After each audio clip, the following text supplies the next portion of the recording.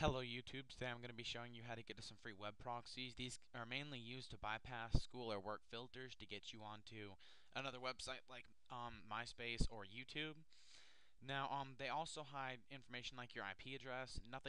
You're not giving out any serious information when you go to a website, but these are used to hide things in case you just want to be cautious about this. First, go to hackmypcs.com. Then you will see a web proxies link right here. This will take you to a page I've created specifically about web proxies. Now, once here, you have a little paragraph telling you you can type in the IP address of a website to get this.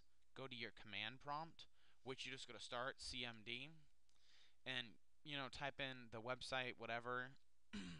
You go ping whatever website, and it'll bring you back the IP address of the website. YouTube is 208.65.153.238. Yeah, it seems complicated, but some filters that will actually get you through to YouTube.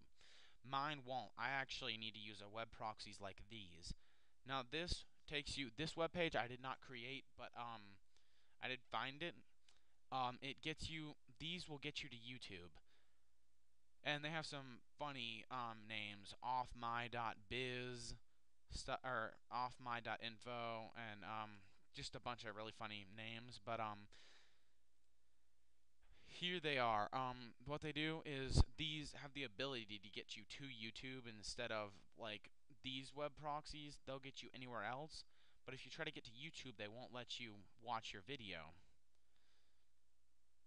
So when it comes up, you will see a warning like this when the web page comes up, and it's just click yes. Now you click right here and you type in www.youtube.com. And you see these pictures here, they might come up as 404 not found in red letters. Don't worry about that. It's not a big deal. That just means everything's pretty much working. I'm not on a filter right now, but this is what you would do. youtube.com, and it'll take you straight there. Now this is how the web proxy does work. If you notice, instead of saying offmy.info, instead of saying YouTube, it says offmy.info/this. This is why they're called anonymizers. These will take you to anywhere. They'll take you anywhere, any website, but what they're doing is it's making it so your work filter doesn't see youtube.com. It just sees this website, and that's just kind of keeping it safe. Now, these, you can click any one.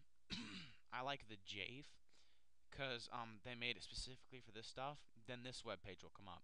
Click continue to this website, not recommended. It won't do any harm to your computer, so don't worry about that. Some of them click yes, some of them they might go a little red for a second. It's okay. Then you'll just type right here.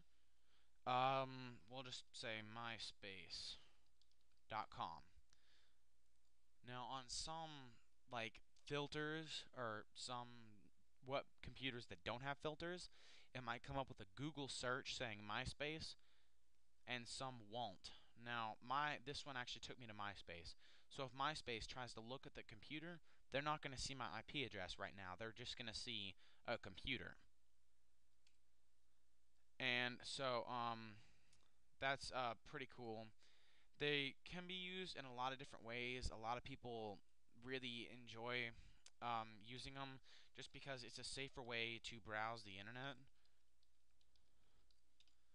So, if you have any questions, comment, and if there are any problems with the links, like they're broken, feel free to comment or register on my website. Thanks for watching.